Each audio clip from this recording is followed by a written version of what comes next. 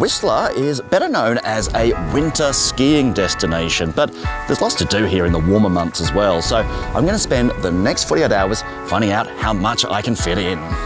Before arriving, I was having trouble imagining what Whistler would look like without the snow, but it's incredible how green and lush everything is here. To get a sense of how large and how beautiful these mountains are, I'm going to go and get a bird's eye view. Hopefully there'll be a chance to land somewhere as well. How cool is this helicopter? Just look at those views.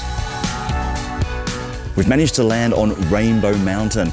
With all the different ridges to walk up and the rocks to climb over, you get different views everywhere. They're all incredible.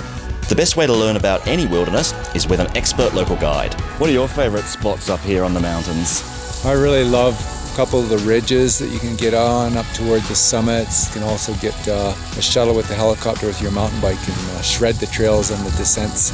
Okay, I'm not brave enough to do any of the downhill mountain biking trails, but this gentle trail to Lost Lake just out of the village is absolutely beautiful. It doesn't get any better than this.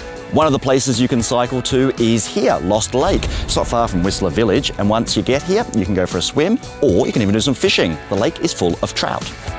Speaking of trout, local ingredients are key to some of Whistler's fantastic cuisine.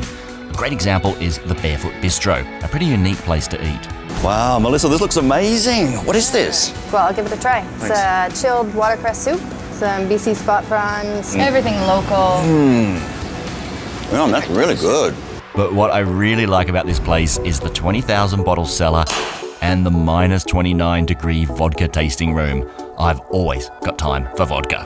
When I think Canada, I think bears, and I am not going to leave until I find one. Kathy, what kind of bears are up here? How many are there? We're just looking for what's called the American black bear. That's the species that lives here. And there's about 30 to 50 between Whistler and Blackcomb Mountains. It isn't long before we run into an old male they call Slumber.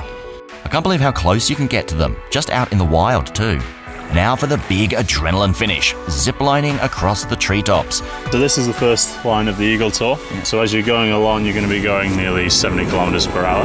Awesome, what a ride. Oh, in fact, the last 2 days in Whistler have been such a thrill, and I reckon I've only just touched the tip of the iceberg, or in this case, the mountains.